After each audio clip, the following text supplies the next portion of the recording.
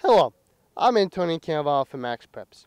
Today at Bishop Hendricken High School, we visit with one of Bishop Hendricken's top wide receivers and defensive backs, senior Webb. After playing in Utah and New Hampshire, Webb joined the Hawk community last fall, where he helped lead the Hawks to an undefeated season. In the undefeated season, Webb would finish the year with a total of 15 tackles. Webb would also have 2 interceptions last year, including one that he brought 42 yards back to the Hawk end zone for a touchdown. Webb also had a total of 86 yards on returns last season. After leading the Hawks last season, the expectation is set high for Webb.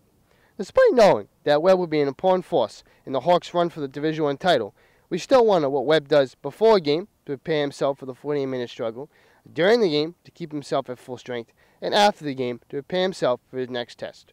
I recently sat down with Webb to end the wondering today. Before the game, I have pre-game rituals that I do.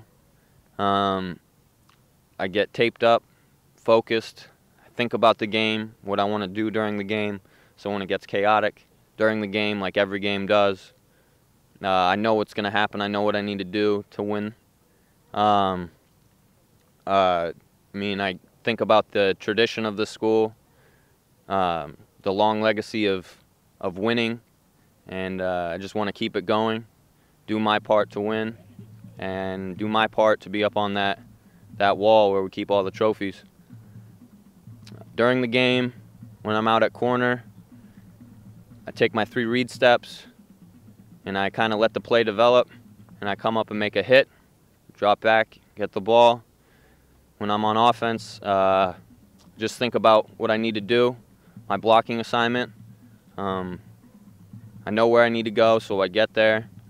After the game, just like to have fun, cool down, go out with some of the teammates, and have a good time.